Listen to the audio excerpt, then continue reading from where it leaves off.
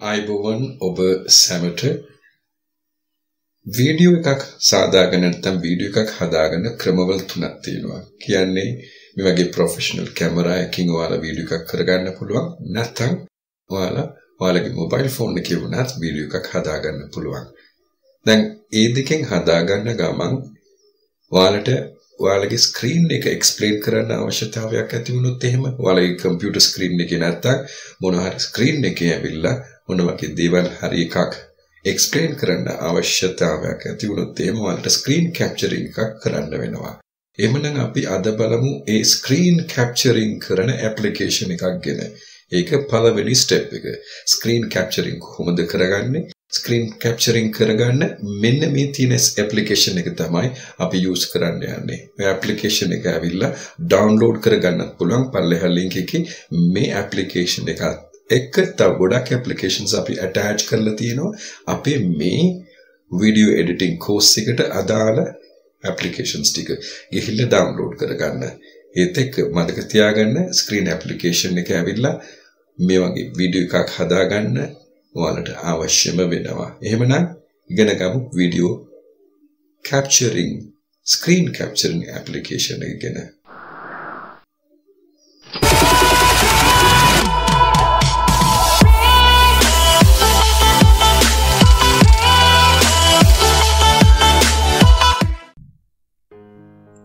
දැන් මේ තියෙන්නේ මේ icon එක. A power free screen recorder. එහෙමනම් අපි බලමු මේ A power soft free screen recorder එක install කරගත්තෙන් පස්සේ ඔයාලා ඒක ක්ලික් කරාම දැන් මෙතන තියෙනවා මේ පොඩි බටන් එක. මේක මතුවෙනවා. කියන්නේ screen capture කරන්න ඕන area එක එයා ඇවිල්ලා දෙනවා අපිට. දැන් මෙතනින් 640 by 512 එයා සිලෙක්ට් කරගෙන තියෙන්නේ. සිලෙක්ට් කරලා තියෙන ඒරියා එක 640 by 512. ඒ කියන්නේ මේ දෙක ඇවිල්ලා width and height එක එයාලා choose කරන්නේ. දැන් මේ size එක ඇවිල්ලා අපි choose කරගන්න ඕන 720 pixel. ඒ කියන්නේ 1280 by 720 pixel. ඒ කියන්නේ මේ height එක ඇවිල්ලා 720 වෙනවා.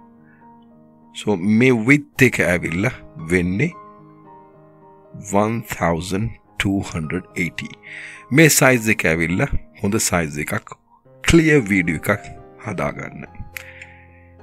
එහෙමනම් ඔයාලා try එකක් දාන්න iPhone 4S එකට 96640 ඒ වගේ options උත් ගොඩක් තියෙනවා ගිහිල්ලා බලන්න. 1280 720 එක දැන් හොඳම size එක ඇවිල්ලා 720 pixel video එකට. ඒක හදාගත්තෙන් පස්සේ ඒක choose කරගත්තෙන් පස්සේ තුන්වෙනි option එක දැන් කරන්න යන්නේ. ඒක ඇවිල්ලා දැන් මෙතන තියෙන mic icon එක ඔයාලා ක්ලික් කරාම options හතරක් දෙනවා. පළවෙනි option එක ඇවිල්ලා එයාලා දෙන්නේ system sound. මේ system sound කියලා කියන්නේ ඔයාලගේ වීඩියෝ එකේ දැන් තියෙන sound එක original sound එක slide එකේ එන sound එක. For example ඔයාලට YouTube එකකින් නැත්නම් මොනවා හරි movie එකක් capture කරගන්න ඕන නම් movie නැත්නම් YouTube එකේ මොනවා හරි capture කරගන්න ඕන නම් capture කරගන්න එන දේවල් තමයි ඒක. දැන් second option එක බලමු මොනවද කියලා. microphone. දැන් microphone කියලා කියන්නේ දැන් මං කතා කරනවා වගේ දැන් mic එක හරහා මේ වගේ mic හරහා ඔයාලා කතා කරන්න ඕන නම් ඒක capture කරගන්න use කරන එක තමයි මේ microphone option එක. Next option එක ඇවිල්ලා system sound and microphone. මේක තුන්වෙනි option එක. කියන්නේ system එකේ sound එකත් play වෙන අතරතුර ඔයාලා on top of it මොනවා හරි sound එකක් ඔයාලගේ මේ වගේ sound එකක් record කරගන්න තුන්වෙනි option එක. හතරවෙනි option එක මොකුත්ම නැතුව මොනවා හරි එකක් කතා කරගන්න එක. දැන් බලන්න මෙතන mics ගොඩක් තියෙනවා varieties. Dynamic mics තියෙනවා මේ වගේ මේවට කියන dynamic mics. මේ දෙක ඇවිල්ලා condenser mics.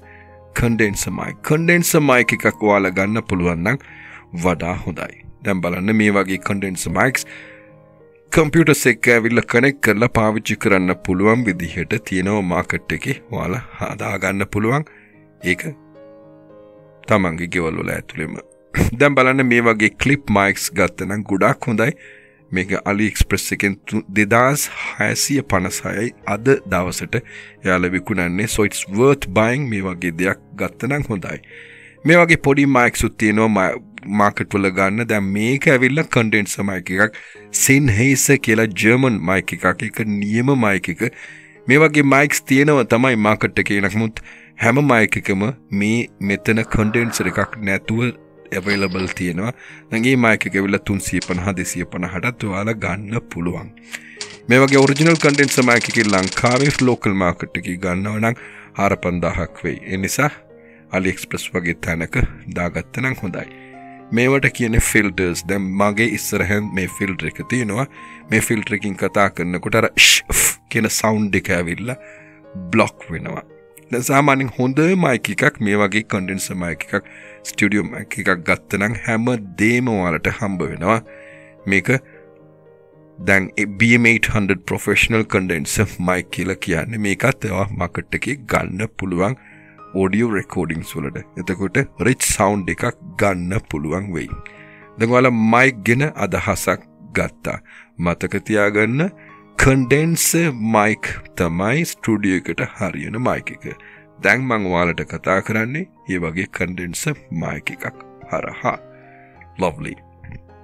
දැන් recording එකේ දැන් අපි බලාගත්ත microphone එකයි size එකයි choose කරන එක. පළවෙනි මේක අපි size එක බැලුවා. second option එක mic එක choose කරන හැටිත් බැලුවා. දැන් බලන්න මෙතන size එක choose වුණා. දැන් setting එකට ගිහිල්ලා බලමු general setting මොනවද කියන්නේ කියලා. general settings වල තියෙනවා stop recording, post resume recording එකට, show hide recording toolbar එකට. ඒ වගේ දේවල් වලට short cut buttons තියෙනවා. අනිත් එක මේ තැන තමයි ඔයාලගේ දැන් වීඩියෝ එක හදාගත්තෙන් පස්සේ පසුව දැන් වීඩියෝ එක ඇවිල්ලා save වෙන තැන default output directory. මෙතන මම දාගෙන තිනවා මේ වගේ ගොඩාක් ලොකු folder එකක්. මේක ඇවිල්ලා මාරු කරගන්නත් පුළුවන්. හරි. ඊළඟට අපි බලමු recording settings වලට ගිහිල්ලා. recording settings වලට ගිහිල්ලා බලන්න show countdown before recording. 1 2 3 කියලා countdown එකත් එක්ක පටන් ගන්න recording එක. ඊළඟට show recording boundary. දැන් මේ recording boundary එකක් යා මට මගේ ඉස්සරහෙන් පෙන්නනවා. ඒක ගොඩාක් හොඳයි recording boundary එකක් තියෙනවා නම්. මේක very important show recording toolbar. ඒ recording toolbar එක දැන් ඔයාලා laptop එකේ කරනවා නම් ඒක disable කරගන්න. නැත්නම් අය recording toolbar එක මේ බලන්න මේ recording toolbar එක දැන් මම ඉස්සරහෙන් දානවා. දැන් මේ recording toolbar එකත් ඔයාලා capture වෙයි. ඒ නිසා මේ recording toolbar එක නැති කරන්න ඔයාලා show recording toolbar එක නැති කරගන්න. නැත්නම් professional look එකක් එන්නේ. තොට include cursor and capture. Definitely cursor එකක් තියෙනවා නම් ගොඩාක් හොඳයි. මන්ද මේ වගේ cursor එකක් තියෙනවා නම් ඇවිල්ලා වැඩිපුර විස්තර කරන්න පුළුවන්. මෙතන video formats තියෙනවා MP4 format, AVI format ඒවත් choose කරගන්න. mouse style එක show hotspot. Yes.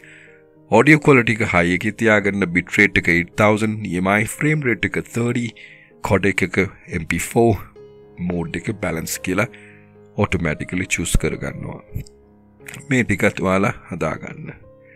දැන් very importantly කරන්න ඕන දේවල් ඔයාලා දැන් බලාගත්තා. මතක තියාගන්න මේ capturing area එක ඇතුලේ ඇවිල්ලා මේ recording එක ඇවිල්ලා පේනවා මෙතනත් මේ හරියට.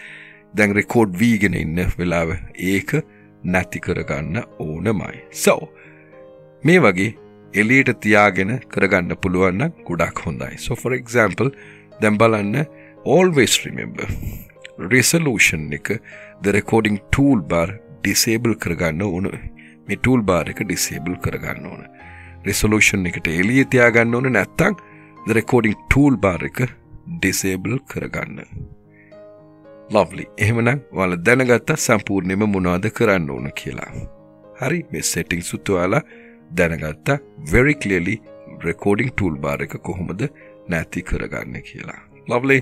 එතකොට මේ PowerPoint නැත්නම් මේක කියන්නේ WPS King Soft එකේ තියෙන application එකේ උනත් ඔයා ඇවිල්ලා capturing කරන්න පුළුවන්. දැන් මම use කරන්නේ Making Soft app එක.